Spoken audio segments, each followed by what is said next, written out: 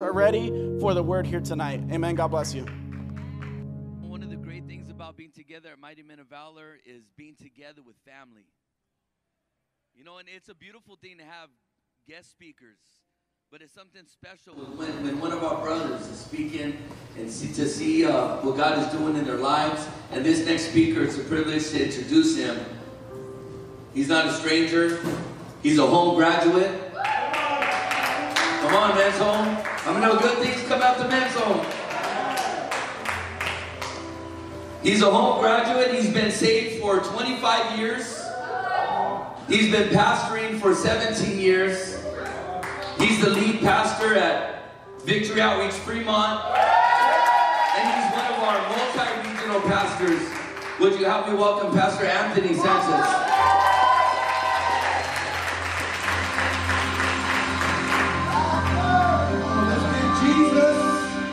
Let's give Jesus a good hand of praise. Come on, lift up your hands all over this place this morning. And just one more time, let's ask the Lord to prepare our hearts, prepare our minds,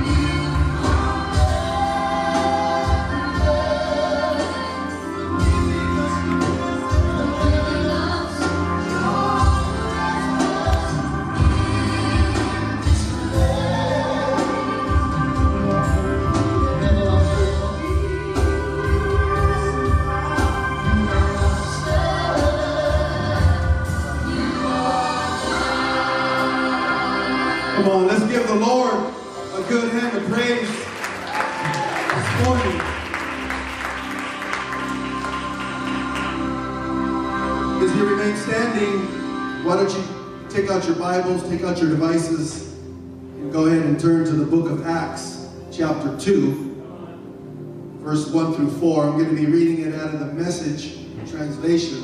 I want to thank God for my salvation. It was 25 years ago, April 28th, 1998, that I cried out to God in the county jail. Hey. Come on, don't act like you never... You're all holy now, right? 25 years ago, I came into that men's home there in Hayward, California.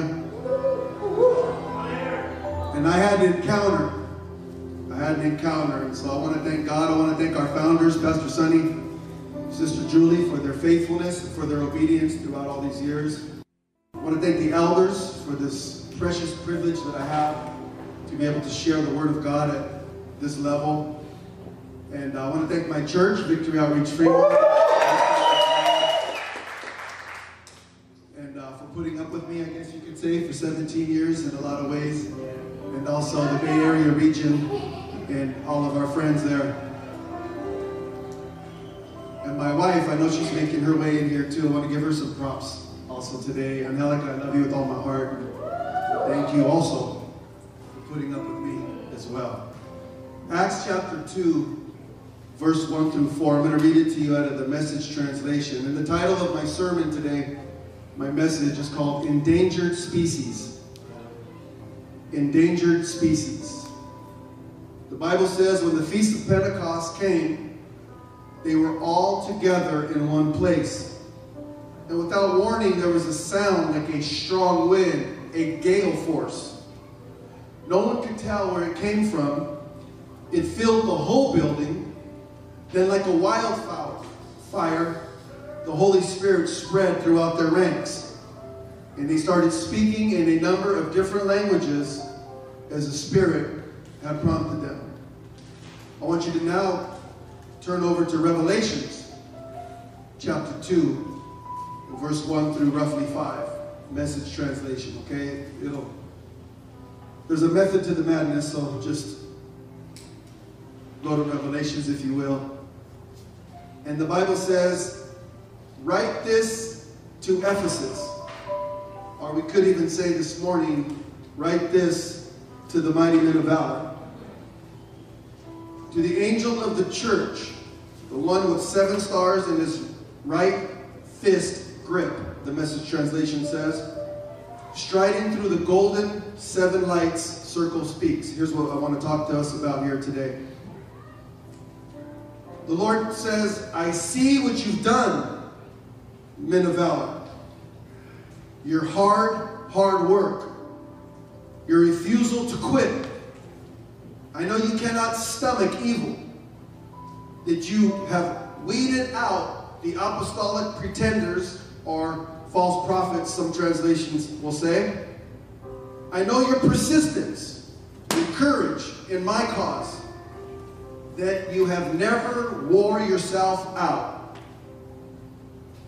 But, okay, I have this against you. The Message translation says that you have walked away from your first love. The Message says why, with a question mark. What's going on with you anyway? Do you have any idea how far you've fallen? He goes on to say, a Lucifer fall. Turn back. Recover your dear early love. No time to waste, for I'm well on my way to removing your light from the golden circle. Put your hand over your heart. Father, I pray for every man that is here under the sound of my voice, even my brothers and those that are watching online from all over, God. I pray that the same way you gave me this message, that is the same way I would be able to communicate it into every heart today. I pray that you would use me as a mouthpiece, but also, God, the same urgency that is felt in my heart would be left to everyone here today. Father, we thank you and love you in Jesus' name, and everybody together said, you can go ahead and be seated this morning. Endangered species. When the Lord placed this upon my heart, roughly a month or a month and a half ago, I was thinking about leaning more towards the qualities that the early generations, our pioneering generation and our Joshua generation have. And it felt like at that time that as time goes by, there's certain characteristics that are getting watered down. And so I said, okay, that makes sense to me that it would be the title, Endangered Species. But as I began to, marinate more on this message, it wasn't so much the qualities that once existed that are maybe endangered of being around today, but I felt like it was it was wider than that. It was more broad than that. And as I began to read Acts chapter 2, verse 1, it's a famous scripture that we've all read, we've preached on it, we've done it all with that scripture, especially when it comes down to 50 days after the resurrection, or Easter, if you will, when we begin to talk about the day of Pentecost. And rightfully so. But then as you fast forward over to Revelation chapter 2, verse 1 through 4, I begin to find out it just depends on what commentary you read. One commentary, the Teacher's Knowledge commentary, says that it was roughly 43 years from the book of Acts to Revelations. Then I began to read others, and none of them are, wrong. They're all estimates, wrong or right. But one told me that it was roughly 50 to 60 years from the book of Acts, chapter 2, verse 1, when the Holy Spirit fell on that group of people there in the upper room, and the church was birthed. All the way to Revelation chapter 2, verse 1 through roughly 5. 50 or 60 years. Commentaries even believe that it was 2 or 3 generations had gone by from the time the Apostle Paul first planted that church. And it was even said that he led Priscilla and Aquila, they were a gifted couple, back to begin to first pioneer that church in Ephesus. See, the church of Ephesus is much like us. It's facing much of the things that the Church of America, more specifically Victory Outreach, is facing. It was also facing economical hardship. It was also facing social injustices of its own. It was also facing political uproar, if you would, because of its geographical location. And people of that day, just like people of today, were looking for hope. But sadly, within that 50 or 60 years, a movement that had started so strong, a movement that had started so promising, was now in a possibility of a spiritual decline of its own. Spiritual decline has been an ever-present thing for the people of God, both then and also today. The decline is more, someone say more, than we see in the news. It goes beyond the nations going to war. It goes far beyond the opioid problem that we see and beyond the senseless killings of today. It goes far beyond the satanic attacks on all of us. If that's not enough, we see people indulging on almost everything. And they try to escape reality of how they really feel. And we are distracted and deeply deceived many times people.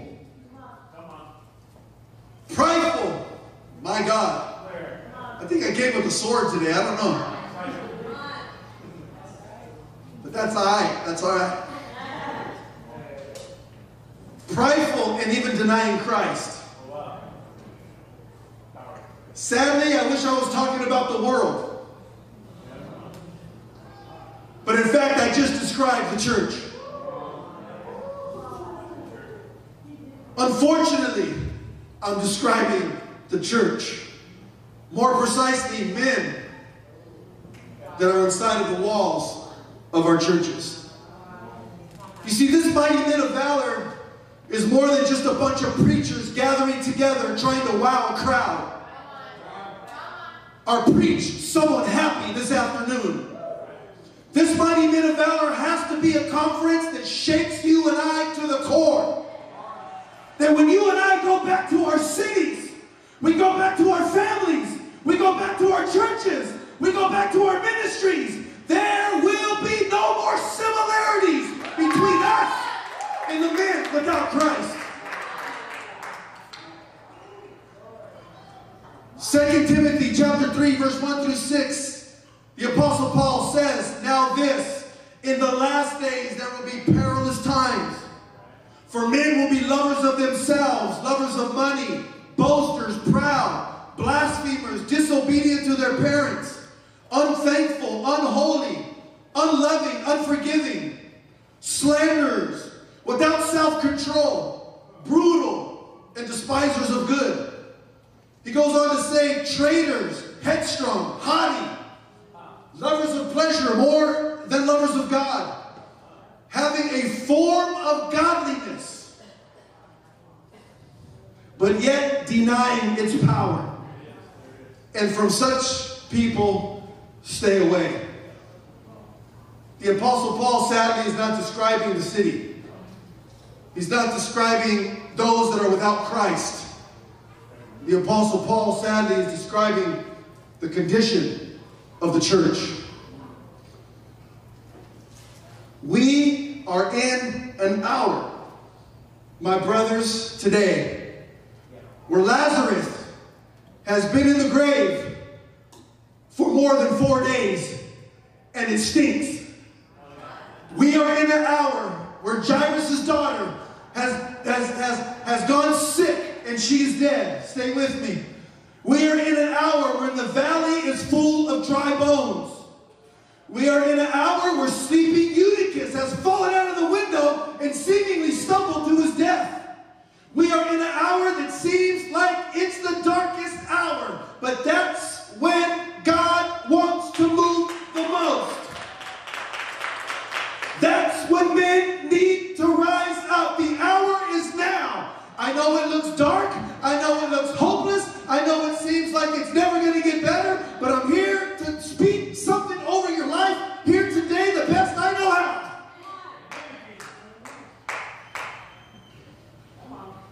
And when it seems like the darkest moment, that's when God has a history of showing up and stepping in. I know it looks bad sometimes in the natural. I know it looks bad sometimes for our churches. I know it looks bad sometimes for our families. I know it looks like things are dead all around us. But my brothers, today, that is the perfect time for revival. History proves that in the darkest hours, those are the moments where God steps in and revival begins to happen. So this Ephesian church that we're talking about here this morning, this afternoon, they had like top-notch leadership. I mean, the Apostle Paul himself had planted this church. Paul then handed it over to Timothy. Timothy then either co-pastored it or even might have handed it off to the Apostle John himself. All of them pastored this church in Ephesus. They all had their hands in on this church. And if that wasn't enough, Jesus' mother went to this church. Come on, somebody. Like, I'm pretty low-key, like, relieved this morning that Pastor Sonny and the elders and the multi-regionals, they're kind of over there. That's a little pressure, just a little bit. But could you imagine Jesus' mom sitting in your service while you are preaching? So you can imagine the stellar, top-notch leadership that this church had going on, the church of Ephesus. They were a serving church, Revelation says. They were a sacrificing church, Revelation says. They were a steadfast church, Revelation says. But Jesus says, I have an indictment on this church. The indictment wasn't that they were a busy church. The indictment wasn't that they were a separated church. The indictment wasn't that they were a talented church. The indictment wasn't that they were not a sacrificing church. But the indictment on the church of Ephesus was that they had heart trouble. They had gotten careless in their serving God. And it says they had lost their first love. So the question is this morning, the million-dollar question, I guess you can say, for all of us here today, is how do I get my first love back? How do I start this road to getting my first love back? Listen, this message may not be for totally everybody, but I have a good feeling it's more than we think. I have a feeling that there's some men here with some dry hearts. I have a feeling that there's some men here with some brittle hearts. I have a feeling that there are some of us here today that we hear this indictment on the church of Ephesus. Well, if we were to really truly be honest, that we would say this indictment might very well be on me.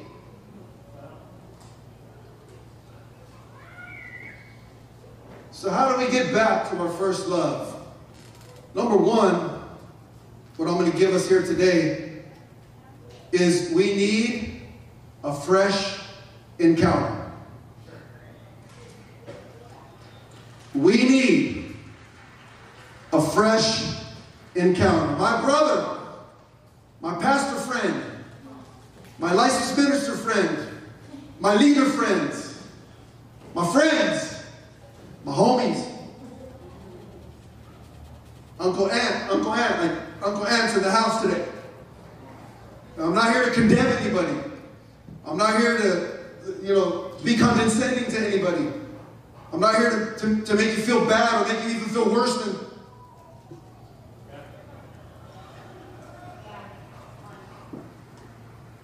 But I am here to say to us here this morning is that we need a fresh encounter.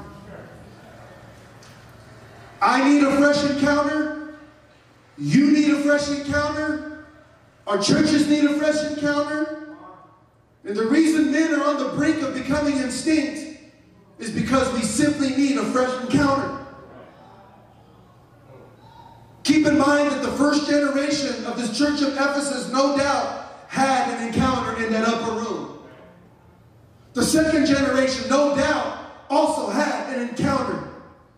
But as time begins to play out, according to Revelations, some things get lost. Some things get watered down.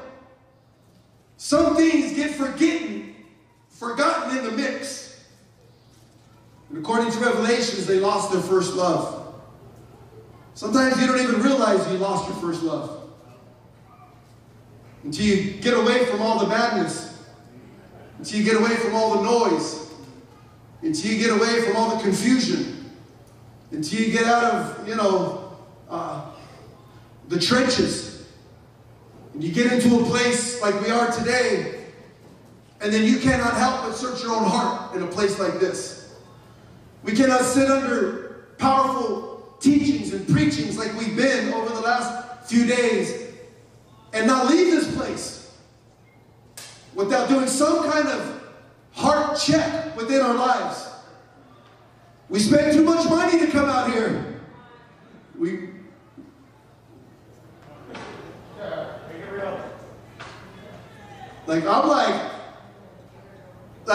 I'm speaking, so, after today, reality will hit me.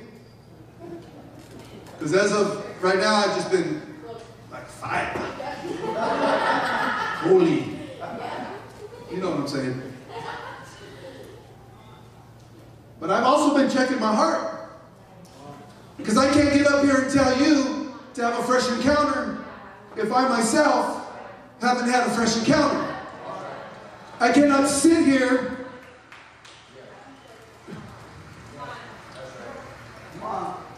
see, things get lost. They have forgotten their first love. See, the danger of not having a fresh encounter is that purity gets lost.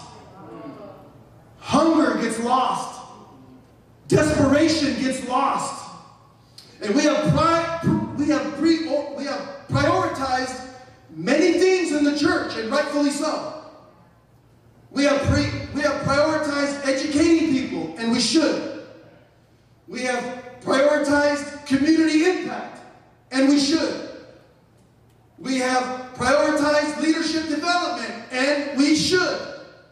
We have prioritized financial wellness, and we should.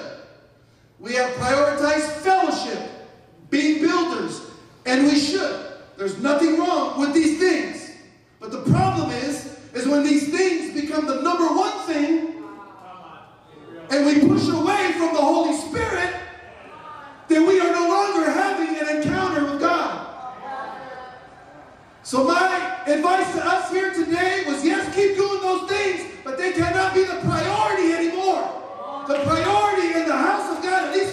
message is that we need a fresh encounter. Oh, my brother, you need a fresh encounter. Oh, my brother, you need a fresh encounter. Oh, it's been hard for you. It's been a hard 2 or 3 years. Listen, you just need a fresh encounter. Oh, you don't need more money. You need a fresh encounter. You don't need a new house. You need a fresh encounter. You don't need more status. You just need a fresh encounter. You don't need more followers on Instagram. You just need a fresh encounter. You don't need this and you don't need. You just need a fresh encounter. You are but one encounter away from your breakthrough. Someone say, I need a fresh encounter. And what ends up happening is we have a bunch of educated people with no power.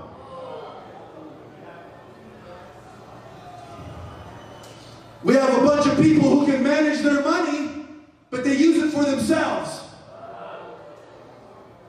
We have a bunch of leaders with no power. A bunch of preachers with no power. A bunch of singers.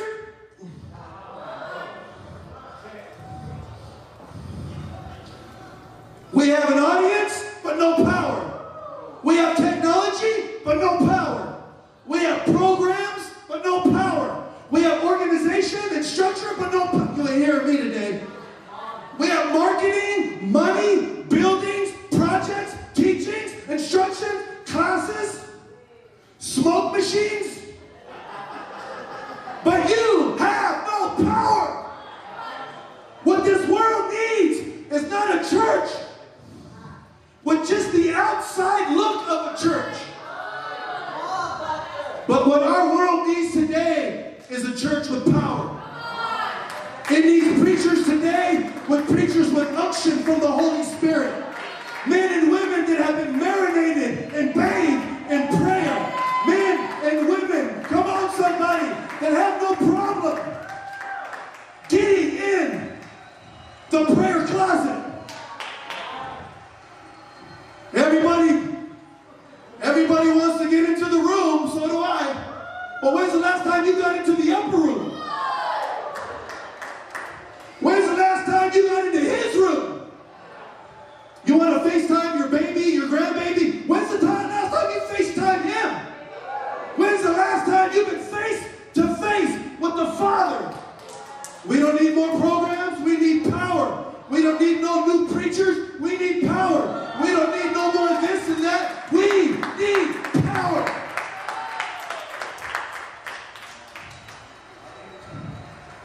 What seems to be missing is churches without encounter. My God.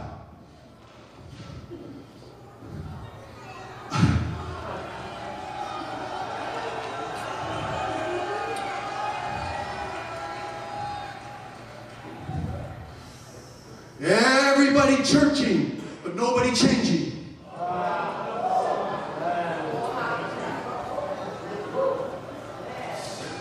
Everybody praying, but not believing. Everyone singing, but you ain't set free. Everybody hooping and hollering, but you ain't humbling.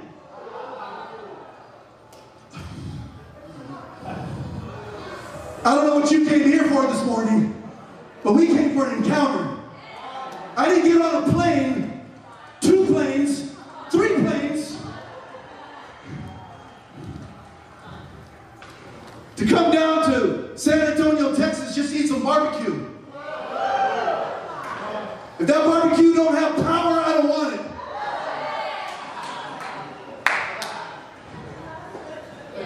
Whataburger, Whataburger, what about him? What about his power? Oh, I want a Whataburger. You don't need another Whataburger. What about his presence? What about him? What about him?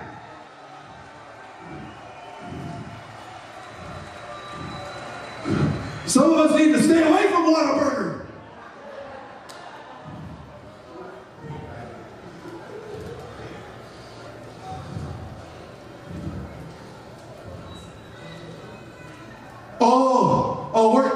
casket sharp, aren't we? We're casket sharp. We're casket sharp, but we ain't heavenly ready. We speak in tongues, but we don't even speak to our neighbor. We run up and down the aisles. We run up and down the aisles, but we're not running to the throne. We're dancing, but we ain't even delivered. The men who are not praying are not straying. The men who are not praying are straying. We have a lot of organizers, but few agonizers.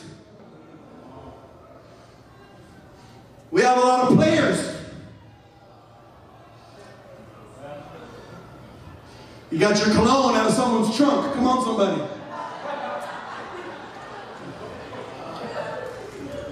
We got a lot of players, but few prayers.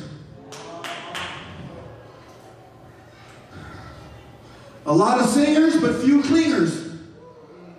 Clinging to Him. We got a lot of leaders, but few wrestlers. A lot of fears, but no tears. Much fashion, but no passion.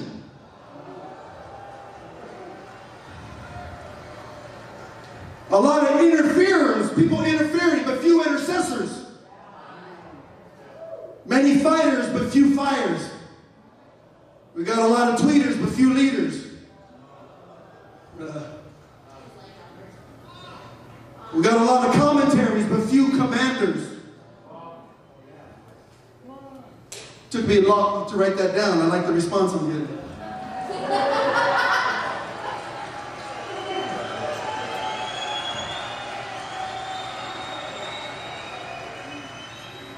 We have a lot of preachers, but few prayer warriors. Yes, prepare a message, but don't forget to prepare you as a messenger. Because if we're not careful, we can become almost like the church of Ephesus. They were on the brink of becoming a museum. Because they were on the brink of no encounter. When we take the encounter out of our lives, we become a relic. We become something of just past encounters. We become something of the past. And sadly, there can even become a generation that does not even know its past. Encounters are simply God's way that He begins to mark territory. And so without no fresh encounter, there's no new territory that we're taking.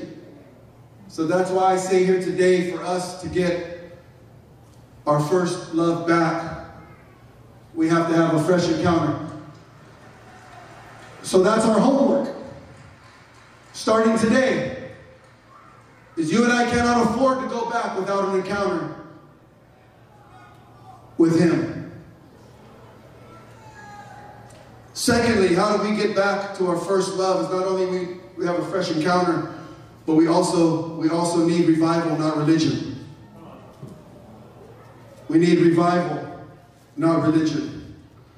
You see, the exterior of Ephesus, they had all the right ingredients from the outside. They were gatekeepers of truth, according to Revelation. They didn't compromise, according to Scripture. They were a persevering people. They knew how to fight. They knew how to advance. They knew how to stick it out. Outwardly, they were doing everything right. They had the founder's picture up in their foyer. They had all the elders' pictures up in their foyer. Their men's home had the founder's picture. Their women's home had all the elders' pictures. Even had your baby picture right next to it. Come on, somebody. Just trying to make you laugh. Outwardly, they were doing everything right. But inwardly, according to the book of Revelations, they were declining with no fresh encounter. Remember, the Apostle Paul was the most religious person besides the Pharisees in the Bible. But he planted this church. And for sure, he made sure that first generation did not have a hint of religion in them. Timothy and John the Beloved, the second generation, they did their best to make sure that they had fresh encounters in the midst. And now it appears that religion has snuck its ugly head inside of that church. You see, religion is sneaky, my friend, because the goal of religion is to make it difficult for revival to break through. And therefore, and thereby, making it comfortable and pampering the flesh. Religion is shallow. Someone say it's shallow. Religion is dry and boring. It doesn't require a lot of sacrifice. It doesn't require a lot of effort. It requires absolutely no desperation. Because it's not spiritual at all. It actually settles for the status quo. Religion will always push against true revival. Its goal is to create complacency and spiritual slumbering amongst its members. Religion wants you to think, my brother, that you're all tapped out with God. It wants you to think that you have reached your limit with God. It wants you to it wants you just to kind of settle right where you're at. Take it easy. You're getting too radical now. Religion is going to be waiting for all of us when we go home. We're going to bring back that fire on Sunday. We're going to bring back an encounter on Sunday. And you can bet that there will be some people looking at you all smug. Down at you from your nose. Oh, I heard that. Oh, I heard that. All of a sudden, Mr. Flesh, Fleshly Snipes, now he wants to be all holy. Oh, I know some things about you. How dare you lift up your hands? How dare you be gone for a week and come back on fire? How dare you think that 1 week, that's religion? Don't you dare let religion steal your encounter. Don't you dare let religion come and talk you out of your calling. Don't you dare let religion come and talk you out of your calling. I got news for religion. I got news for religion. You can come all you want. They came after Jesus. They came after the disciples. What makes you think it's not going to come for us? But I got news for religion. We're here to make you mad. I'm here to make religion mad. I'm here to... Okay, I'm running out of time. It's going by fast. Oh my God. See, but it's going to take a desperate heart who's not afraid to get in the dirt and dig a little deeper. See, religion is appealing to our flesh because it's all about us and not about Him. Religion will tell us we can continue without Him, but act as though we have Him. But revival embarrasses religion.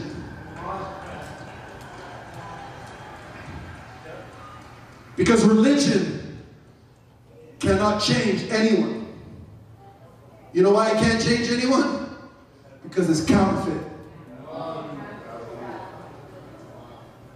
It promises you things, but it will never be able to deliver. It promises you status. Oh, hallelujah. Oh, hallelujah. Oh, did anybody tell you who I am? And if they haven't, let me remind you who I am. I'm a graduate of the home.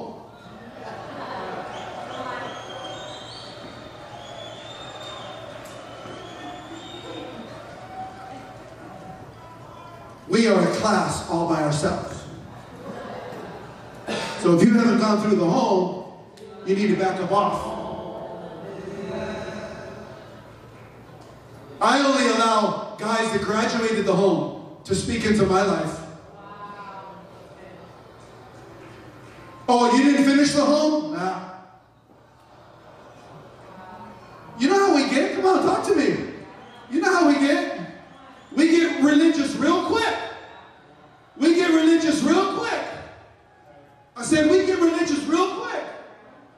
But we're here to get rid of religion today. Religion has no place in Victory Outreach.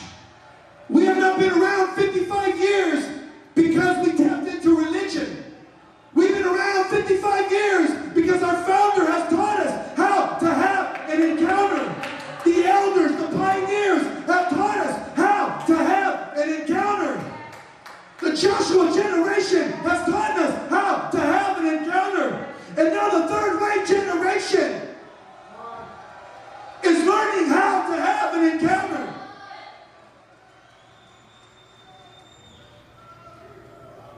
Ooh, Lord. 2-minute warning. Come out, come out, come out. Yeah, come out. Guys, come out, time's ticking. I'm not going over. I'm not going over. But we got to make room for an encounter. It's only 11:19. We got a little bit. Man, I got some. Let me just say this. Revival is not a style. Revival is not a model. Revival is not a 3-day meeting.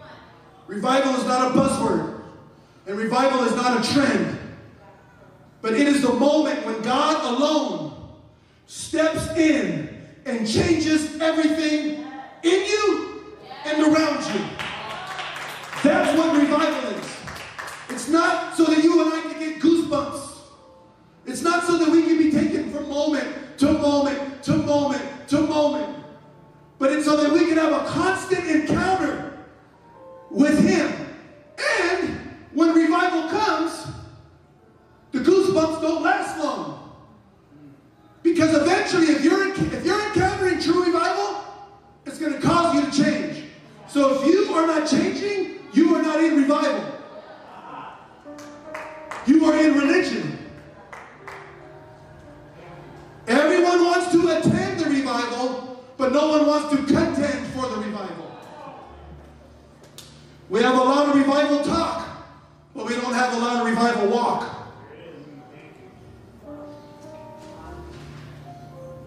Whew. 9, 8, 7, 6. Stand to your feet. Stand up. Don't come yet, though.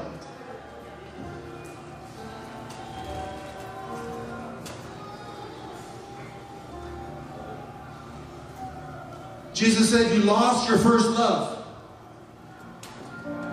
He said, you lost your first love. Hold on. You're going to miss it. You're going to miss the power.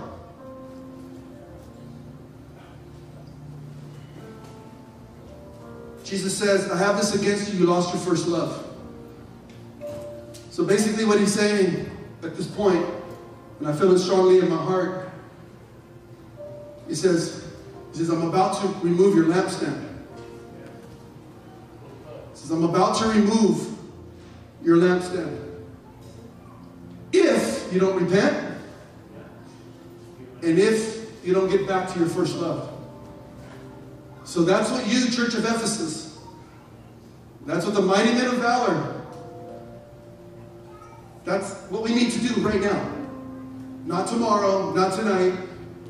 I know you ain't. No, now.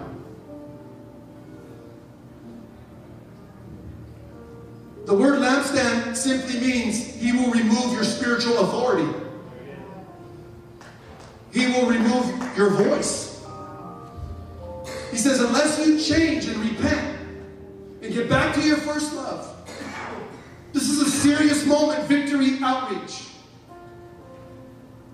Possibly a few generations later, Jesus says you have left your first love. And if you do not repent, I will remove your impact. And I will remove your spiritual authority. I will remove your voice. Possibly. this goes on too long, possibly. Possibly.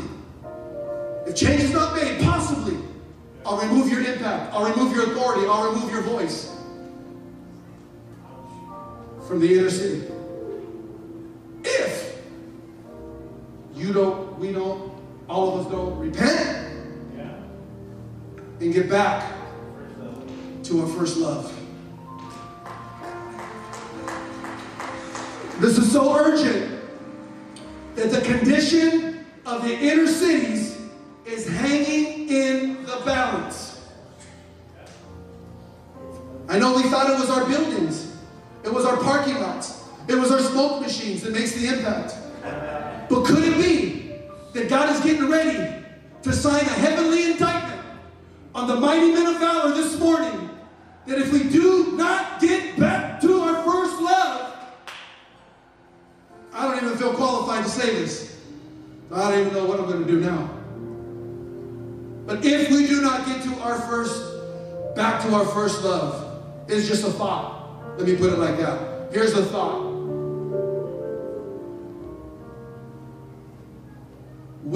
Could he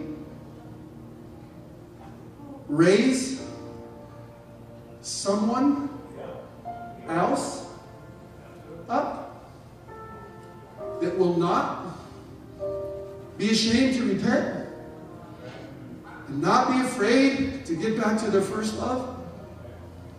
That's how serious I feel it is. You can swallow that pill however you want as we get ready to sing. Go ahead.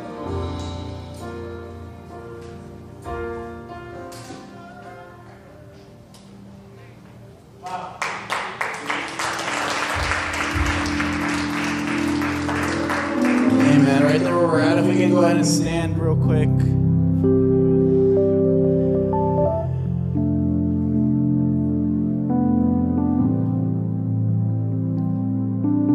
I think this is a timely message for all of us, and I know it went out to the men there in San Antonio, but I believe that this is the season we're in as a church as well.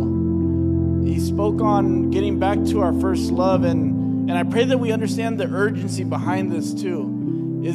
We're right at the cusp of whether we're going to sustain revival or whether we're going to die out, whether we're going to become a relic in a museum. And that's the reality, is if we don't continue pursuing after the presence of God, if we don't continue pursuing after a fresh encounter daily, and if we're not willing to repent in order to experience that encounter, then everything that's been worked for these past 2 and 3 years will all go in vain.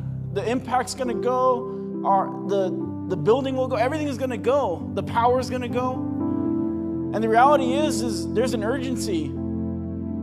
And I pray and I believe and I know that our pastor is believing that this will be a church, this will be a model for what he was speaking on. A church that is in pursuit of God, a church that is hungry after the presence of God, a church that isn't scared to repent. But tonight we're just going to set an atmosphere for a few moments. If this word ministered to you at all, if you say, maybe I need a heart check tonight. Maybe my heart has grown cold. Maybe it's gotten dry. Maybe my prayer life's gotten dry. Maybe there's no power anymore. I'm not experiencing power anymore. And I'm still operating and it's dry and it's weak and it's lacking something. Whatever it is, if there's any part of this message that ministered to you, I encourage you, begin to make your way to these altars. We're going to be here for a few moments. But we really want to posture ourselves as a church and as a place that our pastor was speaking on that is really holding on to this message, to this word, that we would be a model for international, for NorCal, for the Bay Area,